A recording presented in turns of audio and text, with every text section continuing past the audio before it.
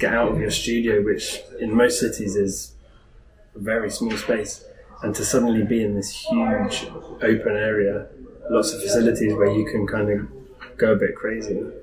I understand PADA as a place to like step out of your normal practice. PADA is, we found this amazing location, and we're trying to bring artists, give them the opportunity to work in these spaces. PADA started 3 years ago. It's an international residency run by me and my partner, Diane Serrazino. We met in London back in 2015, and immediately, the first day we met, decided that this was something that we wanted to do together. So the model is monthly. We have 9 international artists and 1 local artist that we take, who lives locally, doesn't need the accommodation, and gives us a link to the local art scene as well.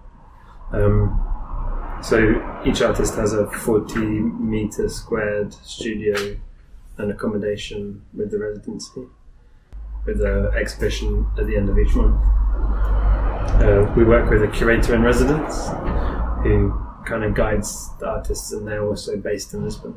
We maybe do 4 exhibitions outside of the residency per year, either in the gallery or in one of the sites that we have around the industrial park, some of the abandoned spaces or the unused warehouses. We have a protocol with the land management, the company that looks after the warehouses.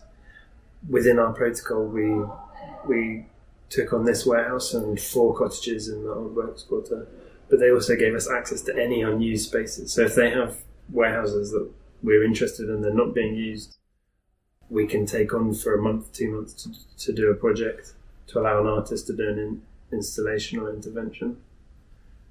So we can kind of move around this site as we wish. Yeah, we've been welcomed with open arms, especially in Barreiro, as like a bringer of change, of like looking to the future.